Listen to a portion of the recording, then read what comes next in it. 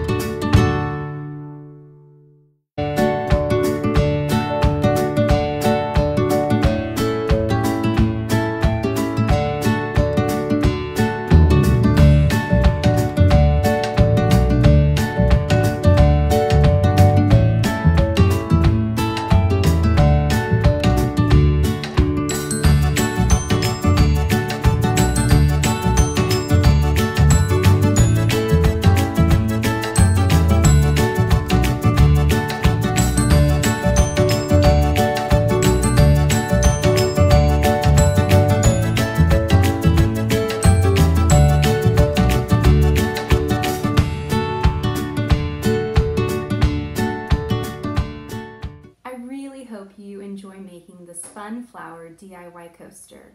If you have any questions about this project or any other projects, please feel free to email me at elizabeth@countrypeony.com. So until next time, happy crafting.